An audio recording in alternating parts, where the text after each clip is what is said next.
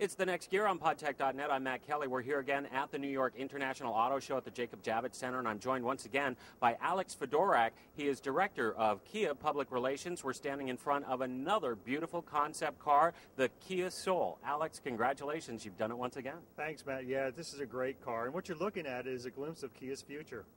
And we saw it on the Q. Here it is on the Soul. Introduce us once again to this beautiful car. Well, first we showed this car at the 2006 Detroit Auto Show, and in this past Detroit Auto Show, we made the announcement that this vehicle is going to go into production.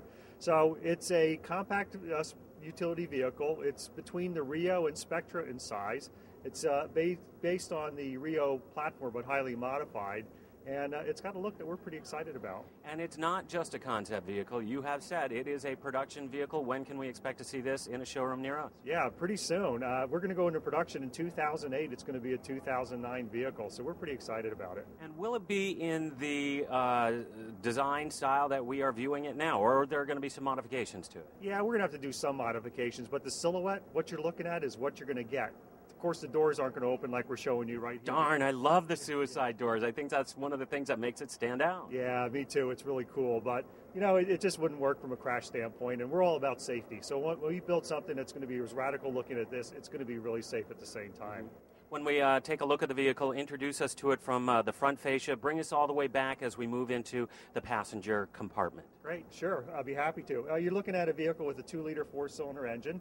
We're going to have 2 different 4-cylinder engine configurations. We're not going to talk about that right now. Mm-hmm. It's a little bit too early to talk about that. But it's front-wheel drive. We're showing it to you with 20-inch tires. Probably going to have 18-inch tires when all said and done. 5-passenger configuration, a really aggressive profile. We've painted it since the last time you saw this in its white color, and it kind of reminds us of a Star Wars stormtrooper. It really does look like that now that you talk about that. As we move along and we take a look at the interior of the vehicle, seating for 4 very comfortably and individually, which I like. Yeah, it's the seating configuration is pretty slick, and like we did on the Q, we've done some really interesting stuff in the interior here.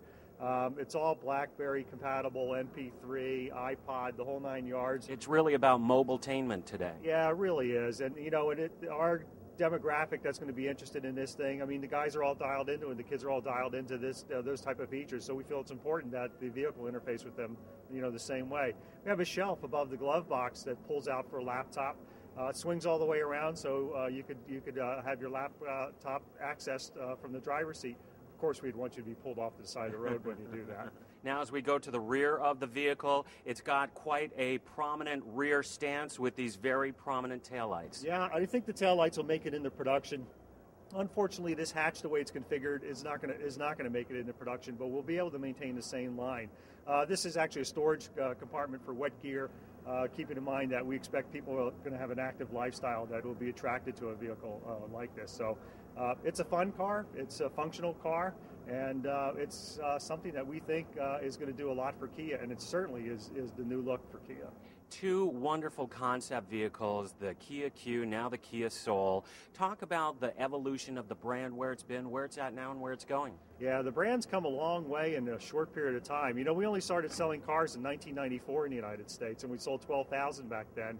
Last year we sold almost 300,000 units, and this past quarter, sales are up 13.5% from the previous quarter. So it's record year after record year. And what we've done is, first we had to prove ourselves to the industry and say, okay, it's a reliable car. So we have the 10-year, 100,000-mile warranty to back up to it. Now, you know, as we did, we talked about earlier with the Q, Peter Schreier has joined the team from Audi, and he's starting to design cars from us. He didn't design the Soul. That was designed by our American team here in Southern California. But he's got some pretty cool stuff that he's been doing. He introduced the X-Seed and the Seed just most recently over in Europe, and that's got Schreier's penmanship on it.